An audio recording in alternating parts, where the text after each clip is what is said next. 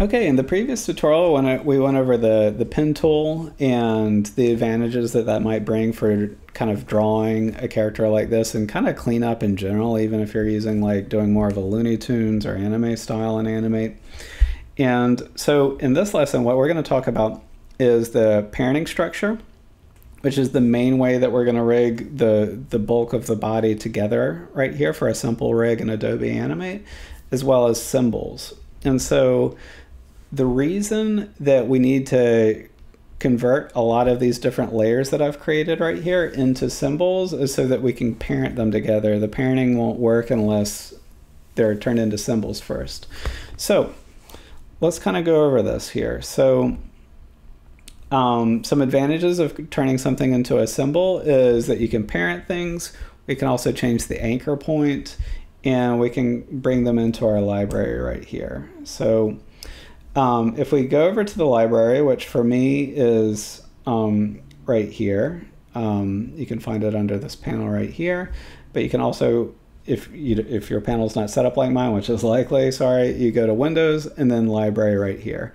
And so whenever you turn something and convert something into a symbol, it's going to show up in your library right here, which is nice because you can reuse that asset in the future if you decide to. So I'm just going to go from top to bottom and turn things into symbols. One thing to keep in mind is some of these objects I'm not going to turn into symbols. So these eyebrows I'm not, and then the eyelashes I'm not going to convert into symbols right here. And so that's really important. And so the reason for that is a disadvantage of symbols is with the eyelashes, if I go to the subselection tool, the way that I drew it, which I went over in the last lesson, so if I want the eyes to close, I just go like that, and then my eyes are closed. And so I don't want to turn that into a symbol because I'm going to lose that control right here. And then similarly for the eyebrows, I'm going to show you all a technique in a future video, which is kind of using the bone tool, which to me is a pretty imperfect tool, but it can be useful for things like if your character has like tentacles or like eyebrows, things like that. It can be useful right there. So I'm not going to turn that into a symbol either, but most everything else I am. So let's kind of go from the top right here. So I'm selecting the bangs right here, which is this top layer up here. And the easy way to select them is instead of trying to go up here and like click around, just right here on the timeline, click right there using the selection tool right here, and it'll highlight everything for you. So let's turn this into a symbol. So I'm going to right click and go to convert to symbol right here. So I'm right clicking on the canvas right here and going second to the bottom, convert to symbol. And we'll name it right here. So I'll call this hair bangs. And with my video lessons, we're always going to use graphic as the option right here. There's two other options right here. Just stick with graphic is my opinion here. So press OK. And you can see this blue bounding box comes around it right here. And if we go into the library, it shows up as a symbol right there. And additionally, when I click on the free transform tool, I have this anchor point that shows up right here. And if I press Q or go to the free transform tool, I can change the anchor point. And so right now it's going to rotate from that point. And this is really important when it comes to the rigging process. And so if I want the anchor point to be somewhere else, it'll rotate from that point right there. So that'll become clearer and clearer as we continue to work on this. So I'm just going to go from top to bottom and turn everything into a symbol that needs to be. So eyebrow, I'm skipping. Eyebrow, I'm skipping. Mouth, I'm going to skip for now. We are going to turn the mouth, all the different mouth shapes into symbols, but I'm going to go over that in a future lesson right here because we're going to go one step deeper to create replacement animations for the mouth. So that'll be a little bit more complicated. So what do we have right here? So we have the eyelash. This is the leftover thing. Here we go. So the eyelash I'm not going to do. So the eye. I am going to turn into a symbol.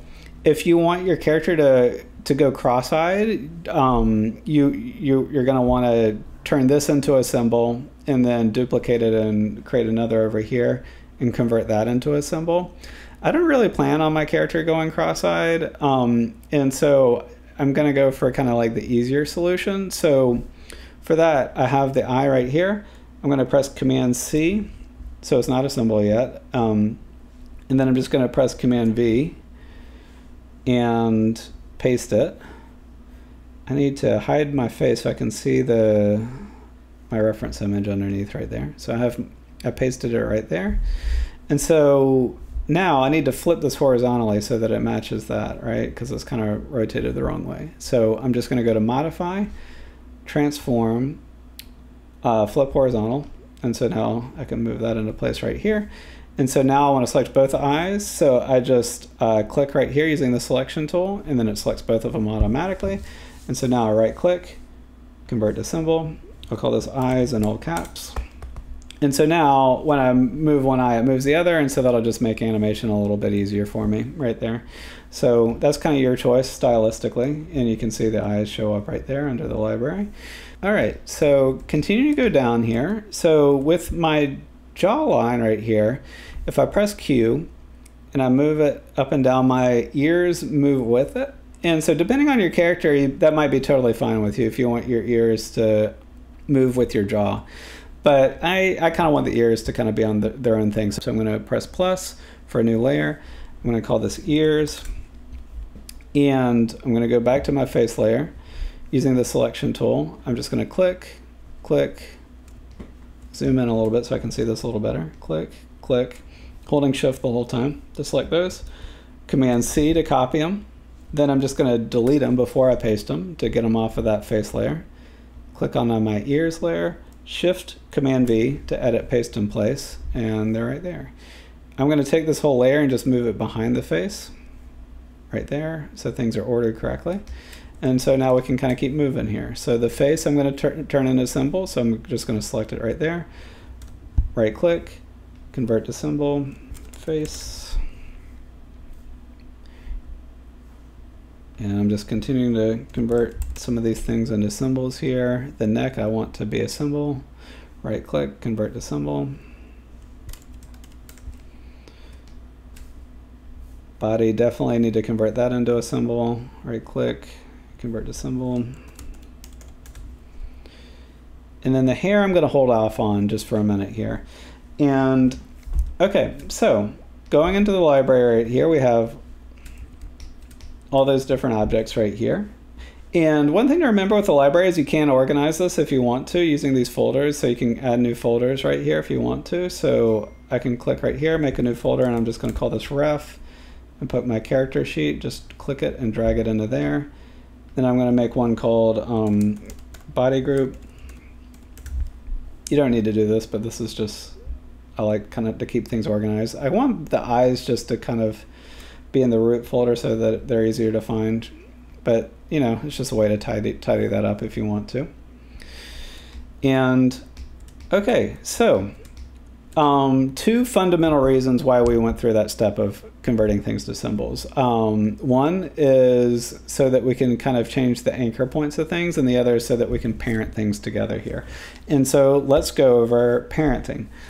So to get into the parenting view in the timeline, you click on this button right here, and it's going to pull up this window right here. And if let me show you, so in Photoshop, I save this image. This is a look into the future in terms of how we're going to parent this thing. And so what we're going to do is the body is going to be the root. We're going to parent the neck to the body. We're going to create a little kind of object right here. I called it the head null. It's just an object that I place behind the head so that I can rotate the head left and right here. And the reason we had to do that is so that we can have jaw movement and rotate the head left and right. But you can see everything else is parented to that null. So we're just 1, 2, 3 things, and everything else is parented to that. So this is, in the scheme of things, this is a really simple rig right here. This might seem complicated just if this is your first time rigging, but you'll kind of look back on this later and it should hopefully kind of feel like it's pretty simple in retrospect at some point here. So the body's going to be the root. And so let me just zoom in on this. And so we have the body right there. And so I have things into the parenting view by clicking on this so that this is showing up right here. So I want to parent the neck to the body. But before I do that, when I rotate the neck, you can see it's rotating from that point, and that's not the way a neck rotates, right? So I'm going to press Q or go to this free transform tool and then just move that down to the bottom right there. And so now that's kind of rotating a little bit more the way a neck would rotate right there. Right, so that's the step one. Step one is to kind of change your anchor point, which is this little white dot, into the point where you think that layer should be rotating from. And now we're going to parent that to the body. And so to do that, you just click on this little box right here, this to the right of neck, and just drag it. And you can see this little red line coming. So I'm clicking and holding. And I'm going to drag it onto the body right there. I'm going to let go. And so you can see now the neck is parented to the body. And so what that means now is when I select the body and I move it, the neck is going to move with it. When I rotate the body, the neck is going to move with it right there. And so that's the general structure that we're going to work with here.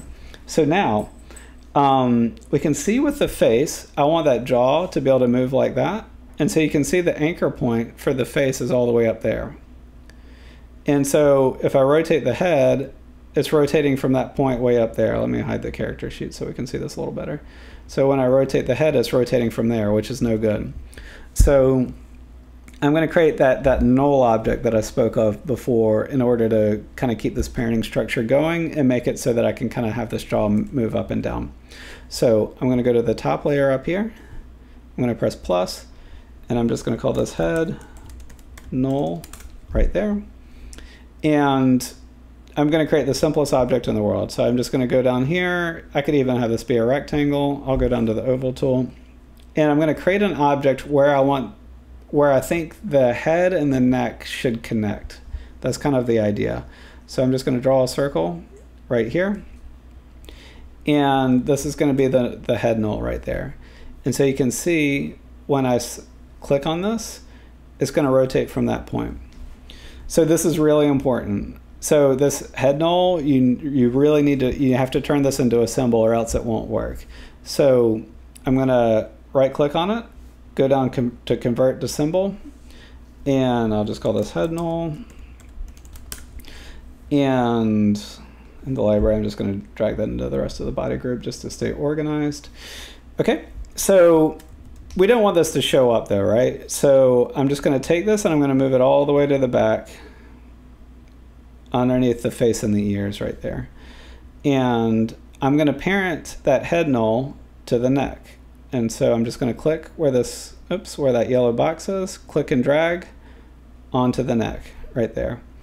And so now when I press Q or go to the free transform and I rotate the whole body, it's going to move the neck and that head null object right there. Oops. And I'll press edit undo. There we go, to rotate it back into place. So now everything else I'm going to parent to this head null object. And again, if I didn't turn that into a symbol, when I rotate it, nothing else will follow. So this parenting structure doesn't work unless things are turned into symbols for whatever reason. So everything else I'm going to parent to this head null. So ears, face, just everything to the head null. Eyes. And I'll just kind of keep this going here.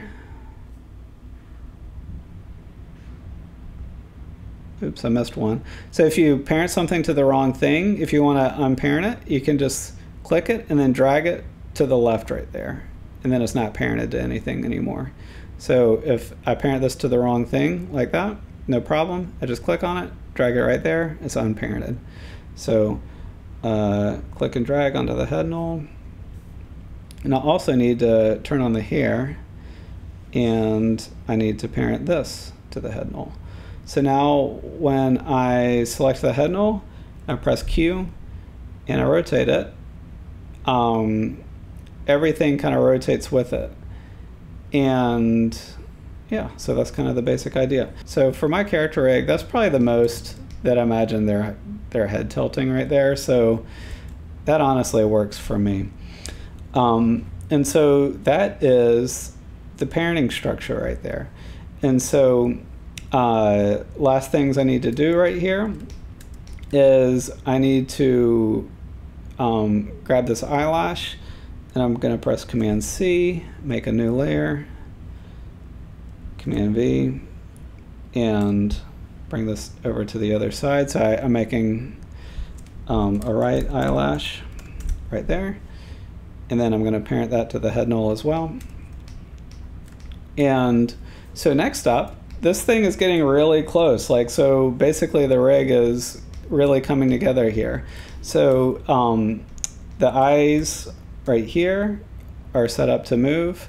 And you can see, since I did the eyelashes the way I did them, I can kind of mask over the eyes, and each eyelash can move independently right there. And so next up, we're going to go over mouse shape replacements, and we'll eventually go over the eyebrows too here using the bone tool. And then after that, the rig's going to be done, and we're ready to move on to animation.